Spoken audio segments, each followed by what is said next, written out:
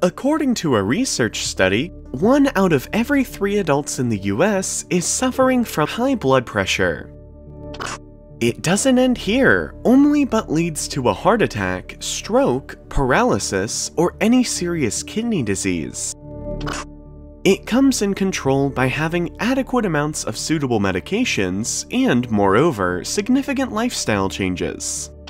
The significant changes are decreasing dietary sodium and improving healthy food choices.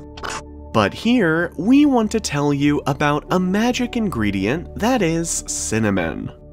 It is best to use for lowering blood pressure, although studies show that it has other immense benefits too. It improves health by fighting infections, preventing cancer, and by reducing levels of blood sugar, cholesterol, and blood pressure.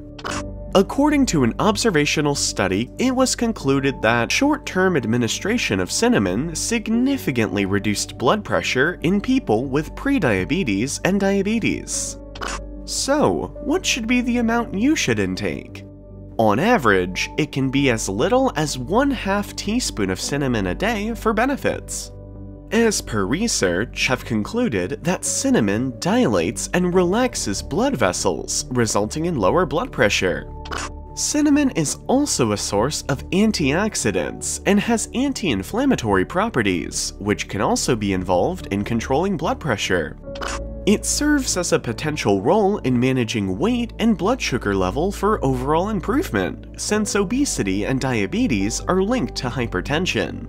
There are different varieties of cinnamon, and for usage, its type matters a lot. Cassia cinnamon, commonly used as a spice, and this type found in cinnamon pills, is one of the more popular and the more expensive. While Ceylon cinnamon is a mild one, more likely to be found in health food stores. Both types have their own sets of health benefits, but cassia cinnamon may not be as safe in large doses because it contains relatively high concentrations of coumarin, which is a natural blood-thinning agent. One more thing as an added benefit is to spice up your foods and beverages with cinnamon is a great way to add flavor and may even benefit your health. For precaution, if you want to take cinnamon, talk to your doctor first.